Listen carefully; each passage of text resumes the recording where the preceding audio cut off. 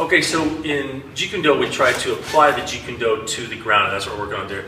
We got no shoes on because Robert's getting ready for a cage fight, which has no shoes on, so they're training specifically for that. It can be applied in a sport environment, but also in a street environment where you're just moving through your daily life.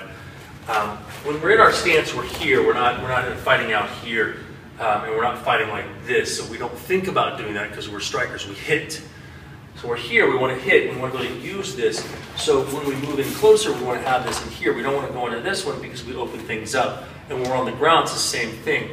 And if Brian can follow me with the camera, instead of being on someone, being like this, and if I try to move without my arms, or with my arms out here, it's not as strong as if I bring them in here. I've got more strength. I can push off of this. And I got all this, and I can move and be strong in here and shift around, which is important when I get Robert down. He's in the crosswise, so you guys can see pretty easy. So if I go this way, and I'm lying, yes, my arms are free and active to do things like grapple, but we're not grapplers, we're strikers, so we want to think about striking. So if we bring those up into him, now I've got all this weight on him, I can still, by using my elbow, and some of you heard immovable elbow, well, this is it.